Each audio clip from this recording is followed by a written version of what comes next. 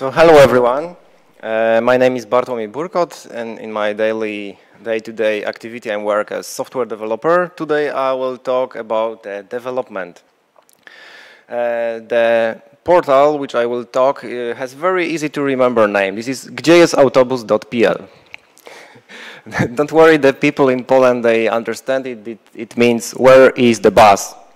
So this is my hobby project, which I developed after my working hours.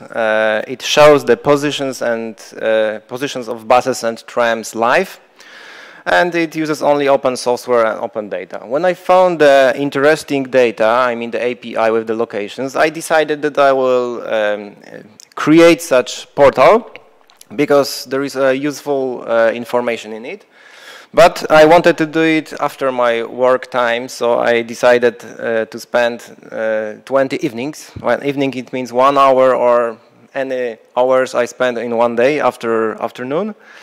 I did this limitation to have a balance between my private time and my work time.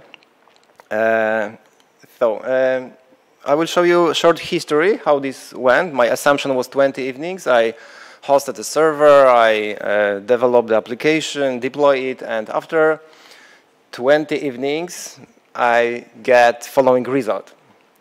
So when we see on the map, we see information which from the first look, we don't know what is it. There are points, standard markers, the information is presented not in the convenient way, and also the performance was very bad, especially in the mobile devices, and also sometimes these markers disappeared and appeared again, and the user was weird, what is happening. So then I decided to put more effort to the development and to improve the user experience and the presentation, how I present the information on the map. I added the icon, which is, I think, meaningful. I also applied this clustering to increase the performance in the browser. Then I also found that when I rotate the image, then it shows which direction the bus is moving. Then I wanted to avoid this effect that the marker is disappearing and appearing in different places, so I implemented such movement, some motion with the transform trick in CSS.